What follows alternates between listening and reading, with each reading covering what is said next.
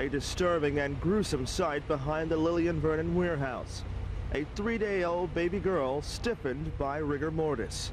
A custodian found the baby in a white plastic bag on a hanger next to a locker in the coat room. He thought it was old food or trash to be thrown out.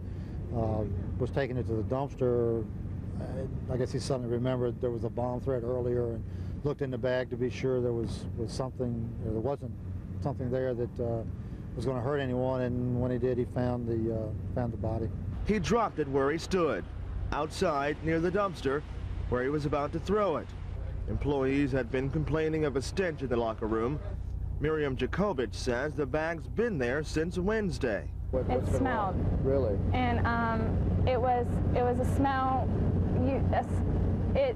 You associated it with like somebody's lunch that had been in there a few days or something like that. But to know now, you know what I mean, what it is.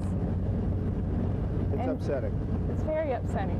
This is the locker area where the custodian found the baby, more specifically this taped off area that you see behind me.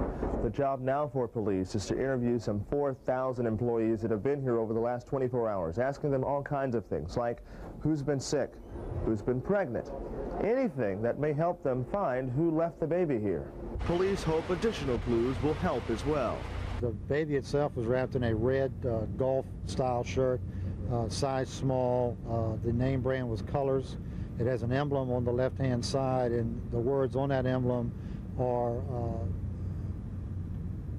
Champion Athletic and Sports.